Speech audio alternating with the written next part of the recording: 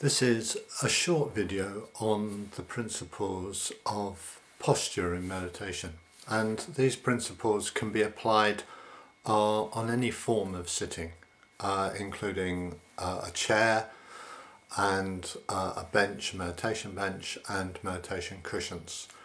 And they generally apply to whether you are sitting cross-legged or with your legs underneath you.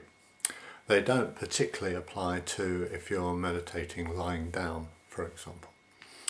Okay, so the two main principles are poise and stability. So I'll start with stability first of all.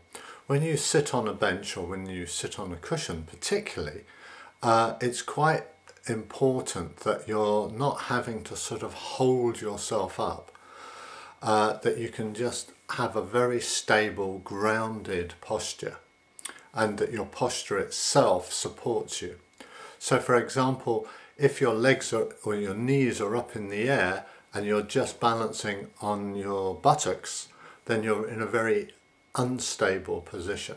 And when you start to relax, you have to tighten, as it were, to your abdomen or your upper body to keep yourself upright.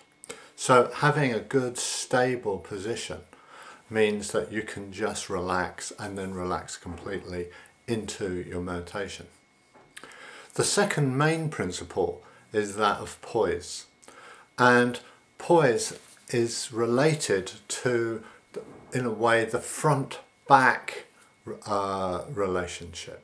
So if, for example, your cushions are too high, what happens is that you arch, your back sort of goes back to compensate. The cushions want to throw you forward, but you compensate by arching backwards or that way.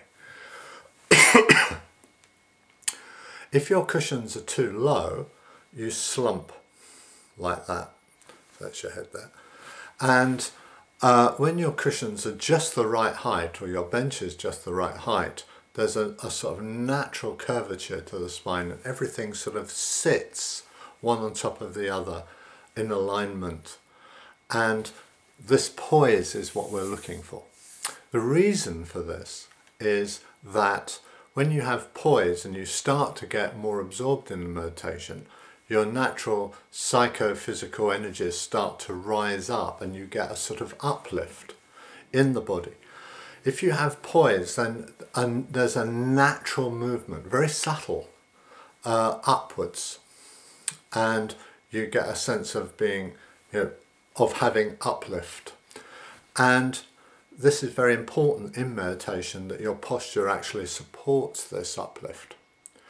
Whereas if you're very arched or very bowed, then that natural uplift is very difficult. It's going against what's happening. So poise and stability. Those are the two main principles to be watching out for when you set up your posture. Now, when you're actually setting your posture up, the general kind of approach is freshness. You approach your posture as if it was the first time. So your body changes, your cushions change, so you're aware of the circumstances and you're adjusting accordingly. So in that way, you don't just sort of plonk yourself into your usual posture, but you approach it in a sort of sense of adjusting freshly each time that you meditate. And you might find very slight adjustments useful. Like you might bring your arms or your shoulders forward very slightly, or your head back slightly, or your chin back slightly, and it will affect your poise. Or you might notice that one leg is stuck up in the air if you're sitting cross-legged, and just sort of very gently finding a way of making it stable, by perhaps putting a little cushion under it or moving your legs slightly so that they're touching the ground. So in that way, you adjust before you actually start the meditation. So this has a double purpose. First of all, it actually sets up your posture in stability and poise, but it also brings you into awareness and presence of your body, which is a very good starting point for the actual meditation itself.